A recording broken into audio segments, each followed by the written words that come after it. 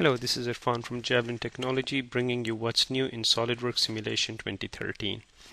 One of the new post-processing options in SolidWorks 2013 is the ability to select the bodies you want your results plotted on. In 2012, your results were plotted everywhere, and the only way to look at the results on a certain body were to isolate that or those bodies.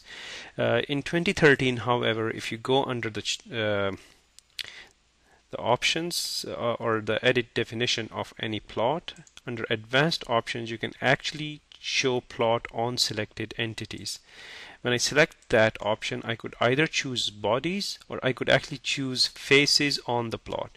So if I select certain faces, the plot will be created only on those faces that I select. If I select bodies, similarly, I can choose the bodies, so I can have either one body selected, so the plot will be displayed only for that one body. I can have multiple bodies again selected in my option, and the result can be displayed only on the bodies that I select. Let's go back. So it would also be interesting if we could go under the settings and superimpose the original model on top of this.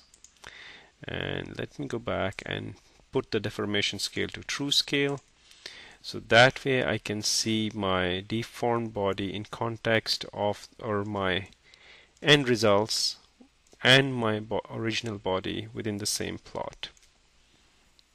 Thank you.